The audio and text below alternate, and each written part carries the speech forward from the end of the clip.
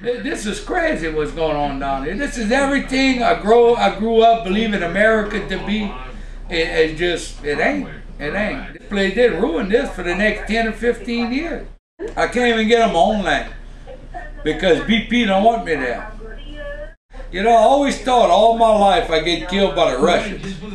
You know, growing up, you know, the Russians with a big bomb. I never thought I'd get attacked by the British. Yeah, we don't have our boat in the water. We picked it up because we was getting in so much trouble. They almost arrested us with Anderson Cooper on the boat. Wouldn't let us film. Right. Held us up until the rain came, and then they finally I had to call the mayor called the governor, and the governor called the head of the Coast Guard before they released us. And I thought Anderson Cooper was going to start crying out there. Well, a lot of this marsh is, like I said before, it's really rich in seafood of all types, and it's used by everybody, commercial, sports, recreational, fishermen. It's used by everybody. It's a real rich environment. Pretty much every species of saltwater fish there is, at one time or another, is in these little estuary type waters, you know, shallow waters. As far as mammals, you're gonna have raccoons, muskrats, otters, the birds, you have your pelicans, seagulls, herons, marsh hens, even little sparrow birds and stuff. It's just so full of everything over here. Everything can exist in this area. It's really rich in everything to survive. What you've seen thus far on the way out here is you saw two types of booming operations, two types of boom. The brightly colored stuff, the orange and the yellow stuff, that's called containment boom. And that's designed to trap oil, to prevent oil from getting into the marsh. And that's been lined up, you know, through the passes in case more oil comes in. It's kind of a precautionary measure. The white stuff, the stuff that looks like a long cotton snake, that's what's called absorbent boom, and that's designed to trap oil and actually kind of capture it and hold on to it to prevent it from getting in the marsh as well. In some cases, when you have these strong afternoon thunderstorms, that, you know, the wind picks up and it creates a little bit of chop, or if you have a very strong current, a very strong tide, sometimes that unfortunately pushes the oil over the absorbent boom.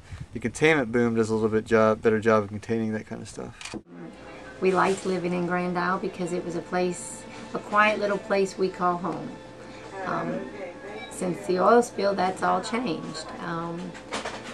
If you ask me if I'll take a hurricane any day over an oil spill, I think I'm willing to bet on a hurricane. At least that's not a long-term process. You know, it rolls in and it rolls out. We assess the damage and we see what we have to work with or what we don't have to work with.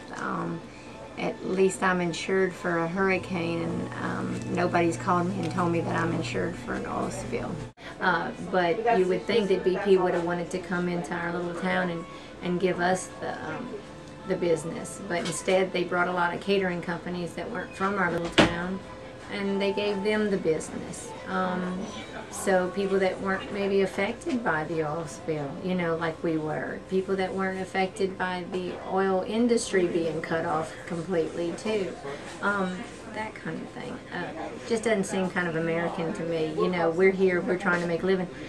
BP's going to pay either on the front end or they're going to pay on the back end, one way or the other. Hopefully I will be here to March.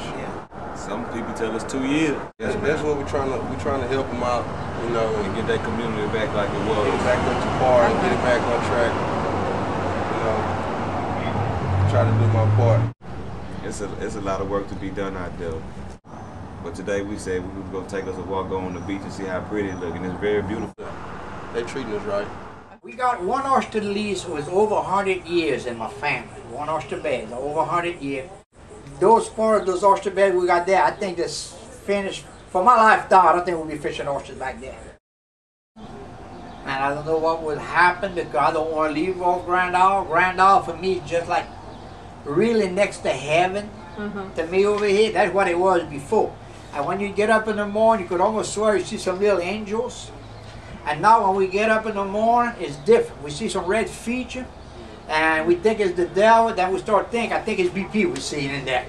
We're going to rebuild, we survive. But this there, if it comes to the land for a hurricane, now we don't know, we cannot clean that. You know, we could rebuild, I built my own house when we built that. Me and another troll built that house when I built it, you know, years ago. We do things ourselves, like, but we ain't gonna come to the hall on the ground if we got it all over. That's something that we can't do. You know? That's why I would say Cajun people's tough. They could survive when a lot of other people can't survive.